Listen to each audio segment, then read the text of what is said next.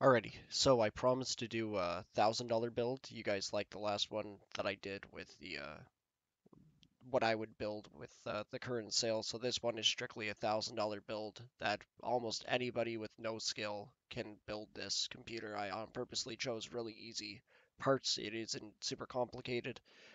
First off, I chose this motherboard just because of the price decrease. $89 for 90 bucks. You can't get something better. It's got two GPU support, uh, two different color RAMs, which is a big deal. That means you'll have multiple channels.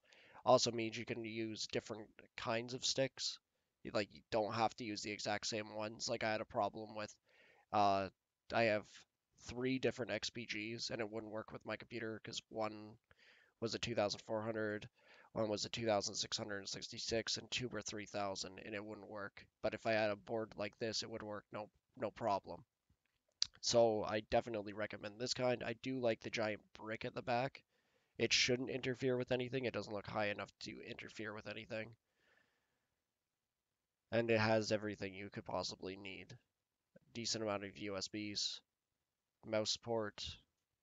I don't like that it doesn't have two, but it's not the end of the world. You're going to be using those two, mouse and keyboard in the 2.0s. And then, yeah, from there you can just pretty much use whatever you want. Next, what I chose is the same kind of fans. I just added a two pack. You're going to have one fan left over in case of emergencies, I guess.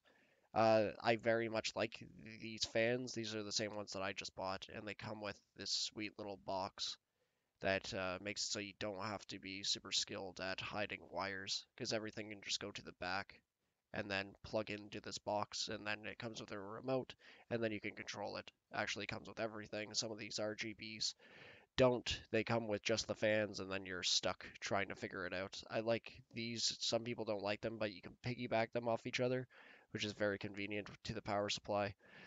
I will show you what I mean in a second. Next, I added the 1 terabyte hard drive just for storage reasons. We still have the M2 as your main primary that you'll have in when you install Windows.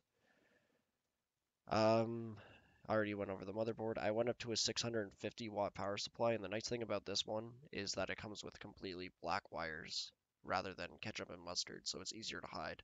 And the cord that I was talking about to piggyback them off of is right there. This one right at the bottom. So you can just plug the fans in and it'll piggyback off each other. And then you just keep on going until you have them all plugged in. Um, and then I chose the exact same graphics card that I have in my main build. I very much like it, the MSI 2060. It has a base clock speed of like, I don't know, something crazy like 7,000 actually. I can just open it up. You guys can check out my sweet temps. Yeah, 7,000. So the base clock there, the max clock 7,000. And this is without overclocking. I have nothing special done to this. This is my new sitting temp, which is actually quite good considering the temperature of my room. It used to sit at like 37, 40 on just an idle for my GPU, and then my CPU has gone down substantially as well to 33. So I'm pretty freaking happy about the liquid cooler. It's definitely doing its job. Um, Next, let's go back over to the cart. I picked out the Ryzen 7 2700 strictly because it has a very good sale as well. The difference between these two really isn't too much. The 2600, the other one that's currently $150, but the average benchmark is 6% higher and 9% overclocking. It does come with two extra cores, so if you are looking for the better processor, this one does take the cake, and also it does come with this RGB fan that lights up all around. The other one is just a plain black like this. So you do get the RGB fan as well as a little bonus for $50 plus the extra percent. I did compare the graphics card from the 590, the cheap one that I was recommending, to the GPU I recommended now, same one as what I have, and you'll be getting an average of 34% higher and 37 overclock.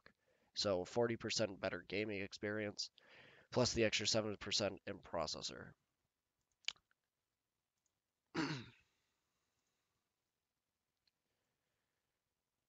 Next, I picked out this case. This is a case that my cousin got. I was blown away by how nice this was, especially for the price. There are two different colors, and I'll show you what the difference is.